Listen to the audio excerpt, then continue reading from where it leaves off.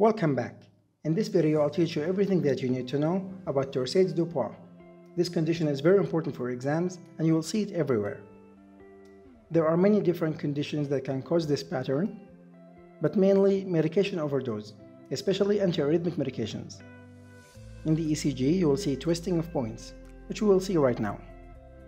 Essentially, there will be a couple of waves that are contracted together, followed by a few waves that are separated apart, and then another waves that are contracted together.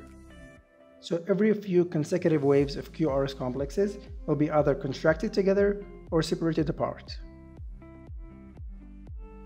The most common cause of this condition is prolongation of QT interval.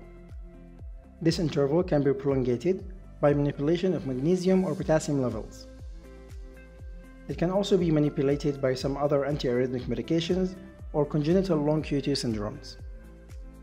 The patient will experience dizziness, palpitation, lightheadedness as well, and they might have syncope or fainting, and if severe enough or prolonged, they can have cardiac arrest or death. To treat this condition, you need to accelerate the heart rate, as increasing the heart rate will essentially normalize the QRS distances. The best medication for this purpose is isoproterenol, cardiac pacing, or atropine. So these are all the important notes about Torsades de Pointes.